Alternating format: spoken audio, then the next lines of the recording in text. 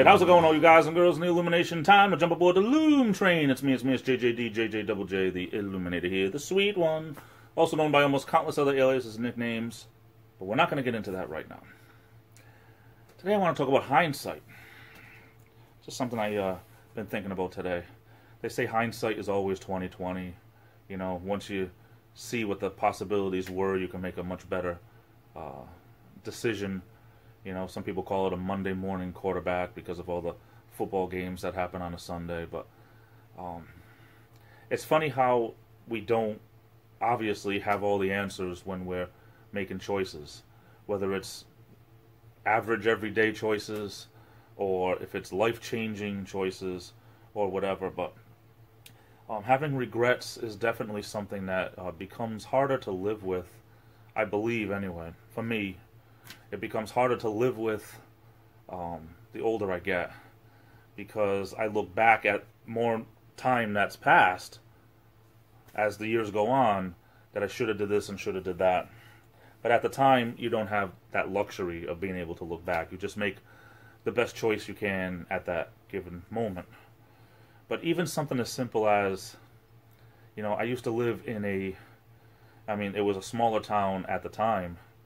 Didn't live there long, but I could just remember not taking advantage of walking places that were within walking distance. Not as much as I should have anyway. During this whole pandemic, you know, you tend to look back at stuff that we took for granted that maybe isn't as available anymore, or it's around here anyway. You know, things like the neighborhood barbershop. You know, when I was a kid, being able to go there, or even as a teenager or young adult in my 20s, just being able to walk to a barbershop to get a haircut, or, you know, stuff like that, that right now is a little bit harder to do. There's so many more rules and laws in place right now that it's like you don't know how good you had it when all of a sudden some of these liberties are gone, or at least they're changed to the point where just going out and getting a meal, a sit-down meal at a restaurant, is not the same thing anymore. A lot of restaurants around here haven't opened back up. And there's a percentage, which I don't know off the top of my head, but there's a percentage, I think around here they said there was 16% of the restaurants around here are closed for good.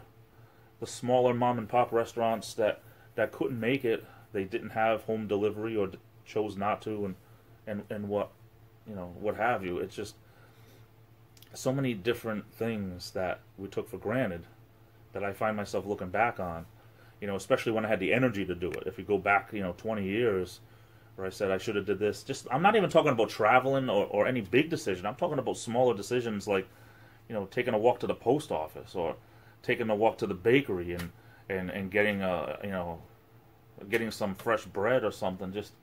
It's just a little bit different now. That's all I mean. What do you guys and girls think?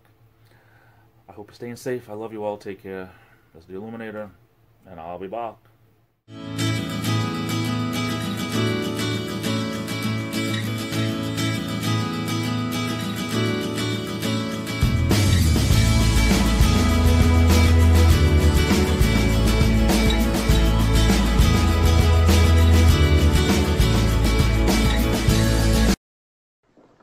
Please, sir, I want some more. No.